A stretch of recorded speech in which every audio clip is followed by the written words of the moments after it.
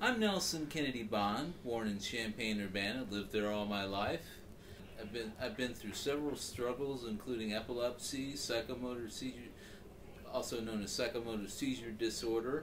I've had bipolar disorder too, and I am fortunate enough to have the Medicaid, Medicare benefits that I'm on, and it's shocking to me to hear how we're cutting the lives of so many people in America. I think we should give people the gift of that God has given us. Don't destroy that gift of life, but try to enrich it for other people. And another point I'd like to make is that I save a lot of money on my insurance.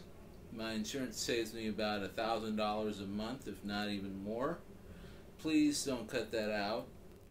Healthcare means to me that it is the gift that we have in our nation to care for the sick, to remedy them through whatever they're going through, so they can live a better life in the future. We don't want to destroy that part of our society. We want to enrich it and develop it further. Healthcare repeal has meant to me, I think repeal means canceling out of a law, and I am very far against that.